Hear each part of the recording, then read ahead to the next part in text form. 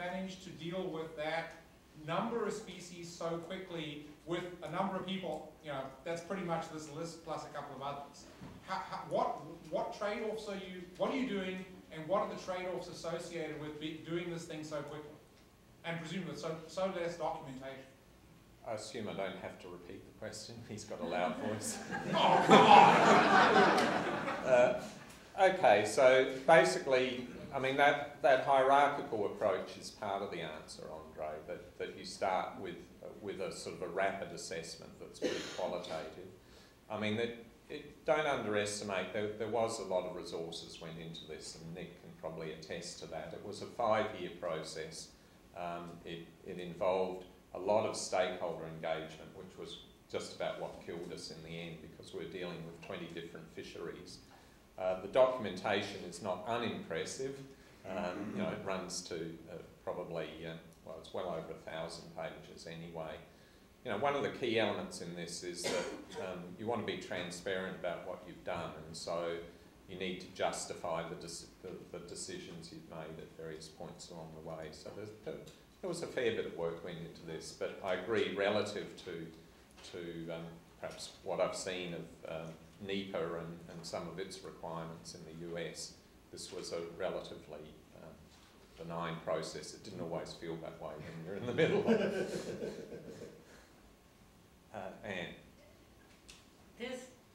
Your vulnerability and susceptibility. Yeah. Susceptibility, productivity. Yeah, I mentioned in our part of the world, that's a great concept, but the susceptibility part requires that you're able to either quantify catch and that you know something about the biomass. And are there fisheries or stocks in Australia where you're missing one of those? Because of course I use the shark, and what do you do? Well, no, and the answer is we deliberately at that second, this was still the second level in the hierarchy, we were dealing with stocks where we had maybe some information on catch, no information on biomass or any trend data or anything like that, no assessments. So what we were really looking at was those 4 elements of susceptibility in particular, which was what's the spatial overlap, what's the exposure to risk of this species to this fishery, so we were able to come up with enough information to assess that. There was no pretense that we were estimating a fishing mortality rate or anything like that. It was just saying these species, this group of species here, has low productivity and is exposed to the fishery against these sort of criteria. So it did actually allow us to, I mean, you've got to think of this whole process, as I said, almost like a triage process. So it's not necessarily that you accept that that's good enough and you stop at that point. But along the way, it screens out a lot of things that you probably shouldn't be worrying about, and I guess that's the point of it. Yeah, Martin? Oh, we out of time? Yes, we're out of time. Oh, okay.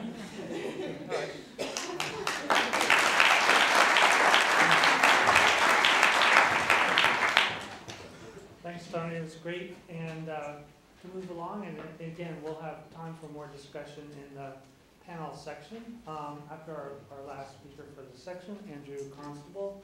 And his talk is Emerging Approaches for Ecosystem-Based Management on Forage Species. Thanks. Okay, thanks, Phil. Firstly, thanks to Tim and Andre for inviting me to give this presentation. It's always a great privilege to be able to step outside of the Kamilar environment and talk to some new people, and this is one of those opportunities. I'm from the Antarctic Climate and Ecosystems Cooperative Research Centre, and most of my work now is dealing with climate change. So this is sort of a past life in transition to a new life. One of the things that I've been working with for some time now is how to erect a management procedure for krill fisheries, so the forage species.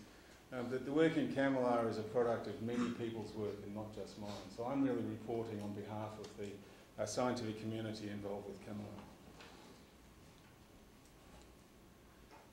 I predate PowerPoint, so this is what I was told I needed to do just for presentations. And here is my outline. I want to provide a context, and in fact I'm going to probably spend a lot of time on context. Context is everything in the international arena. Then I'm going to talk about CAMLR. We didn't have the term ecosystem-based management. I'm just going to be talking about the objectives of CAMLR and how we're trying to interpret those. And then spend, if I have enough time, some of the detail on developing the krill management procedure. There's a lot of other bits of CAMLR which I'd love to give presentations on, but I don't have the time to do that. So the Antarctic marine ecosystem, what does it look like? What does that provide for us in the way of fisheries and for conservation? This is a fairly complicated diagram, but the key things to note is this red line, which is the Antarctic polar front, and that's more or less the boundary of the CAMLR area. It separates the water masses from the north from those in the south, and the productivity of the waters in the south. The other key thing to note here is this purple line, which is the advance of sea ice during winter. It's the maximum sea ice extent, and that's a profound governing feature of the Southern Ocean. It limits fisheries and where they can go, and it also is an important feature in terms of the productivity of the environment and also the interaction of the higher predators with the fish and krill and so forth there. And they're the two main things to think about when we're trying to understand how to manage the activities in the region in an ecosystem manner. The other thing to note is that there's the bounded by these, the red line and this green line is the Antarctic circumpolar current, which gives you a non-stop stream of water going around the Antarctic. And again, that's an important linking feature in the environment, which gives a great connectivity between locations, but there is enough change between locations that we have to take account of the sorts of spatial structures that occur. This gives you an idea about the spatial variability. Don't concentrate too much except on the variation in colour. It's a CWIF's chlorophyll image, but you can see that it's not the same all around, and the main areas of productivity are here in the southwest Atlantic, and that's where the main focus for things like whaling, sealing, fin fishing and krill fishing have been for the last 2 centuries. And then you have other areas of interest such as around the Ross Sea and also these places in eastern Antarctica. The krill fishery, which is what I'm going to be talking about mostly, concentrates on the krill that occur in the Antarctic Peninsula and South Atlantic region, where we have the greatest abundances of krill. There's less krill here in eastern Antarctica, but again, it's a region of interest to the fishery. And then we have a food web. What's great about the Antarctic is that it is a comparatively simple system compared to the systems we've heard about already. And also, it's a comparatively simple system in terms of the types of activities that we're trying to manage. That's a key feature, but what's different is that we're in an international environment that requires consensus, and that's a great impediment to any progress that we might make in the area. So let's just talk again a little bit more about context here, and that is we're trying to deal with a system where we don't have much data at all. It's very patchy, there's very few time series of data. The best time series of data is the fisheries and whaling and sealing data, but even that's fairly poor for most of the record. So what we're trying to do then is trying to manage the ecosystem, and here is the ecosystem, manage what's going on there and achieving some conservation objectives where we have a fishery, exploiting a population, and we're all familiar with these kinds of diagrams. And there are various incentives, investment and benefits governing those fisheries. We know that through the public and governments and so forth, we can define our objectives relative to the fishery and to the ecosystem. And we can collect lots of data. And you've seen all these diagrams before. Data on the ecosystem itself, catch data, and also particularly data on exploited populations. And Tony's already described well what a management strategy is or a management procedure. So out of these, matching the objectives and your estimation of status, you come up with some decisions about how to manage the fishery. In the international environment, the key thing about being able to manage successfully according to your objectives is that you actually can establish regulation. If you have an inability to regulate in a complete manner, then all of this other stuff is irrelevant. And so one of the key things there is how can you create an organisation which is reasonably responsive to the data that is being obtained, but also responsive to the political environment, so as you can effectively regulate fisheries to achieve conservation and other objectives for the ecosystem. And that's the challenge, or has been the challenge in Camelot now for 29 years. The other thing that's come in recent times is that it's not just the costs associated with fishing, but it's also the amenity value that you might wish to fish in the future, and how can you manage and take account of that. And that's particularly true in the international environment, as Jake referred to this morning, to do with UNCLOS and the balancing the right to fish and the desire to conserve the ecosystem, and with the WSSD and so forth, the intergenerational equity becomes a very important point. The difficulty in the international arena is that you have great uncertainty, very little data, and you've also got to take account of the spatial patchwork of environments that you experience. And how you can manage across that when you don't have much control, except by negotiating with other countries about how you achieve that, is quite problematic, and has been problematic for Camelot. So let's move on to Camelot. What does it do? There's three main articles of Camelot which are important for our discussions today. The first article, Article 1, is about, well, what are you trying to conserve? You're trying to conserve what's affectionately known as Antarctic marine living resources, but it is defined in Article 1 as being all species that are part of the Antarctic marine ecosystem and contribute to the dynamics of that system. And so that's basically everything. The objective is conservation, and that's different to every other regional organisation in the international arena. It has a primary objective, which is conservation, and within that is included rational use, and I'll get onto that in a moment. Whereas for other international conventions, it's the reverse, where you may have fisheries, and then through more recent agreements, particularly in the last 10 years, 15 years, you have the inclusion of conservation objectives. And that's been quite hard, because you have to adapt the organisation to conservation objectives, whereas we began with that. The main component then to do with fisheries is this conservation includes rational use. And it's considered to be rational when you can maintain productivity and the ecology of the system. That if you stop fishing, the system would return to the natural norms within 20 to 30 years. And then lastly, because of whaling and sealing in the region, there's a provision for the restoration of those populations. And that's what rational use is. Within that, you can do what you like. The difficulty is we do have to define some of these concepts, and that's what I'd like to talk about in this talk.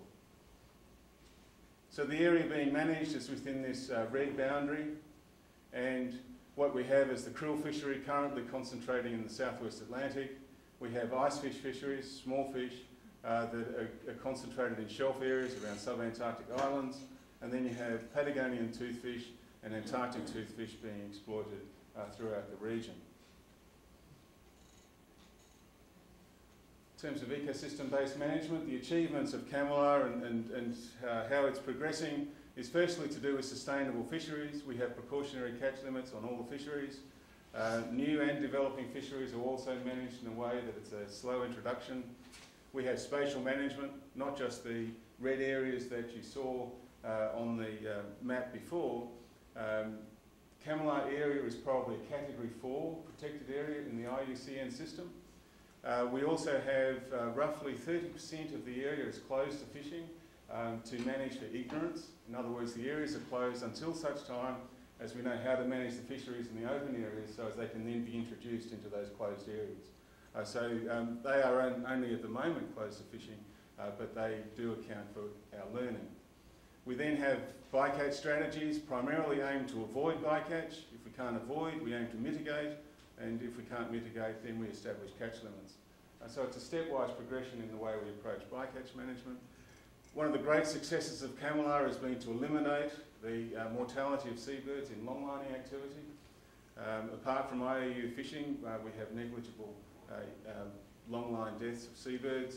And also more recently, and this is indicative of the responsiveness of Camelot to emerging issues, there's been a rapid establishment of controls on bottom fishing activities, that's both longlining and trawl, which has resulted in all of the shelf areas around Antarctica being closed to bottom fishing. And there's a on-the-water controls of the longline activities, which are basically move-on provisions if there is a detection of a bucket, basically a bucket of gunk that comes up with on the longline. And also there's been moves to establish a representative system of protected areas throughout the Antarctic. This is a map of the bioregionalisation of the Southern Ocean, which was undertaken in 2006. And there are now 13 areas on that map which are being targeted for research to put MPAs. And then in terms of regulation, as I indicated, all fisheries are regulated. There are a number of port and trade measures that have been established, and a whole bunch of compliance and enforcement also established in Camelot. So what's left? Have we done it all? I recently gave a presentation in the Australian Antarctic Division where I work, and it was interesting. I decided to go back in time, and I looked at a book that was written by Jim Barnes, Let's Save Antarctica. It was written in the same year that the first meeting of Camelot occurred. And there's a key component in that book which talks about what's required to achieve conservation and sustainable use in the Southern Ocean. And it could have been written yesterday. And I think the great lesson from reading that book was that to achieve ecosystem-based fisheries management, it takes a long time to establish the foundation requirements in order for that to be achieved. And Camelot has made a lot of progress, but we won't start seeing that progress now until some years to come. So what have we done in developing that for krill? I'm going to whip through this because of time, but I'm quite happy to provide the presentation, but also some papers that give this background. Some of the key events then in the krill fishery, this is time here. This gives you the amount of krill that's been taken by the fishery over time. Just to note that the maximum in the past has been about 700,000 tonnes of krill taken out of the ocean in 1 year. The precautionary catch limits for krill are now set at about 6 million tonnes. So it's only ever been small relative to what we think would be a conservative catch limit. We've had established the Camelot Ecosystem Monitoring Program to help detect the effects of fishing and to differentiate those from natural change. And significantly for krill, the collapse of the Soviet Union meant that there was room to establish the precautionary approach. We had much less interest in the take of krill by the Soviet Union, and as a result we could start to establish some of the more conservation-oriented measures. Since then we've had a number of surveys that enabled us to establish catch limits around the Antarctic. But significantly, since 2000, we've had an agenda to actually establish a management procedure which is based on monitoring feedbacks and also to take account of the different scales of operation of the ecosystem. The krill population operates at a much larger scale than others. Is that time? 10, thank you. Whereas the predators operate at much more local scales, and we need to establish procedures that allow for that. So the precautionary approach for krill, which was established 18 years ago, was based on the foundation that we didn't have much knowledge, but we do have estimates of biomass before fishing. We can set up a method for deciding on the catch limit that takes account of uncertainties and particularly establish a target level, some sort of critical threshold level, and then some plausible set of scenarios. And the man that wrote the original model is sitting over in the corner. Andre could easily put up the same sort of map that Billy puts up and say, which fisheries have I been involved with? Well, this is one of those down in the Antarctic. This was called the krill yield model at the time, and I'm going to whip through it because of the lack of time. But basically you set up some scenarios in the simulation environment, you sample the population at the starting point, and then establish a catch limit and see what happens to the population over time.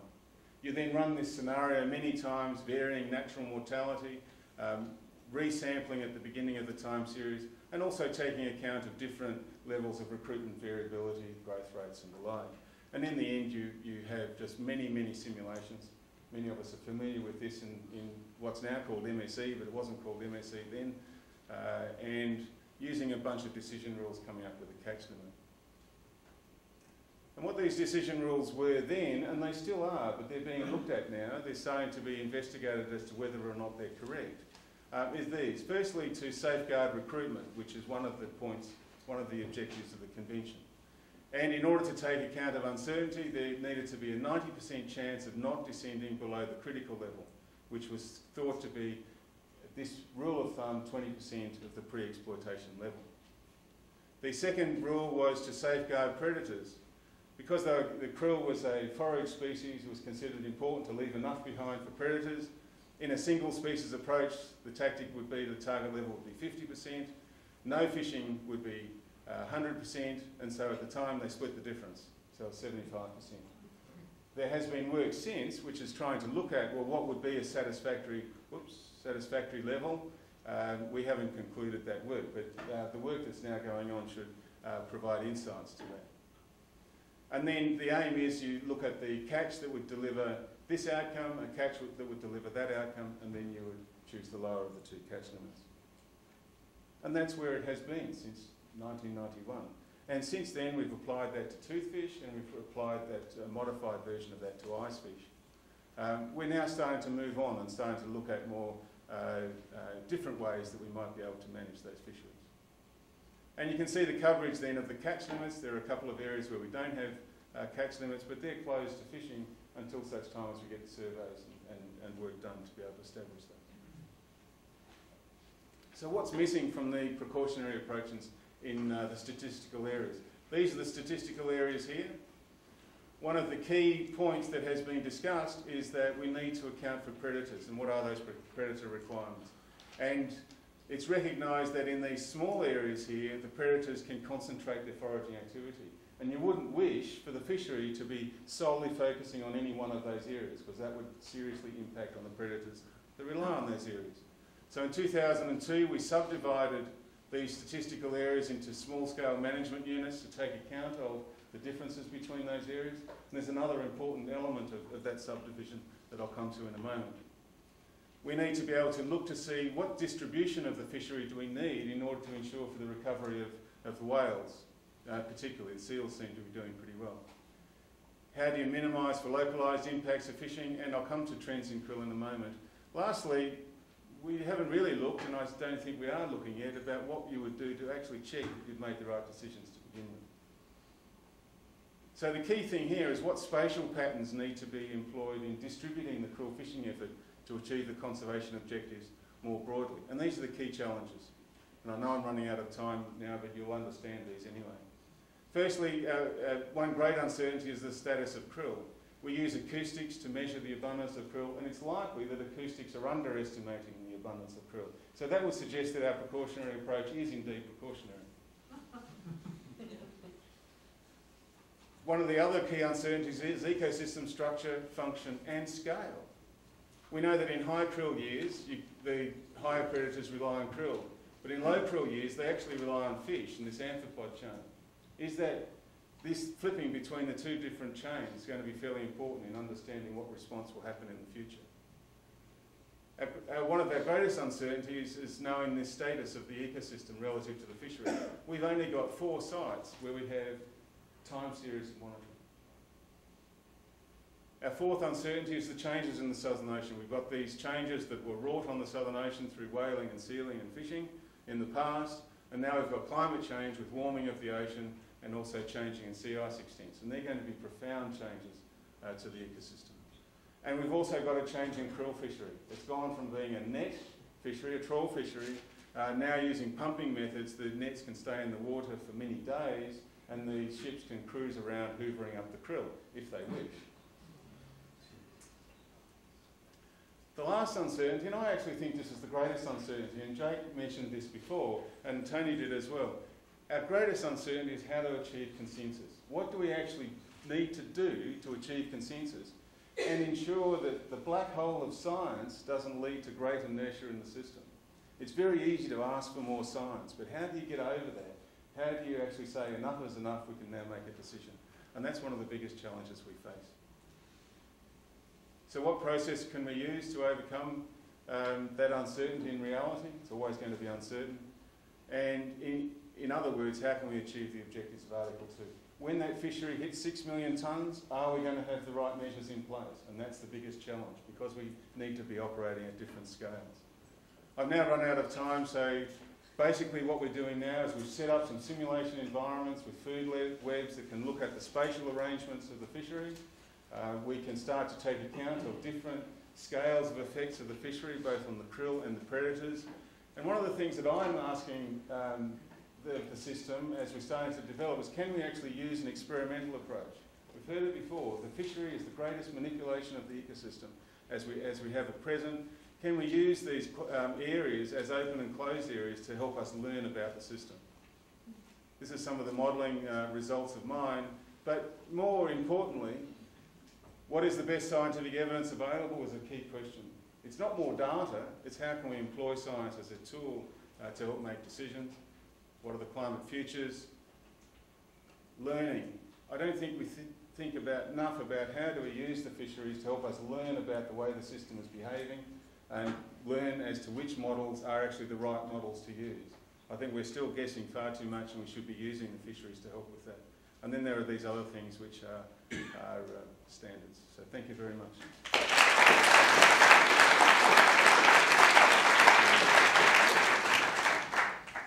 Celia, do you have time for a question?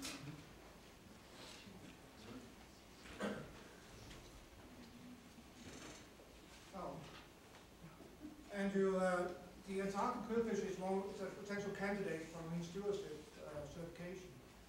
Have you looked at the bacteria there, and especially this part of how to ensure question of spatial utilization and predators, predator impacts will have on predators?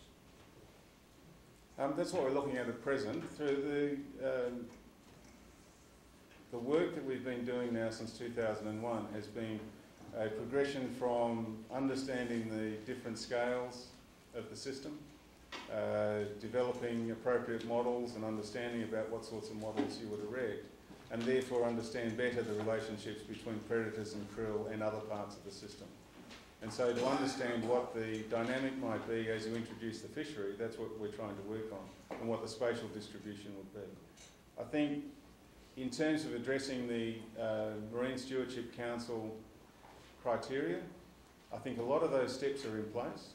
I think that there will be a requirement for a greater observation program. There will be a requirement for establishing a monitoring program of the performance of predators relative to krill and so on, to be consistent with the overall approach.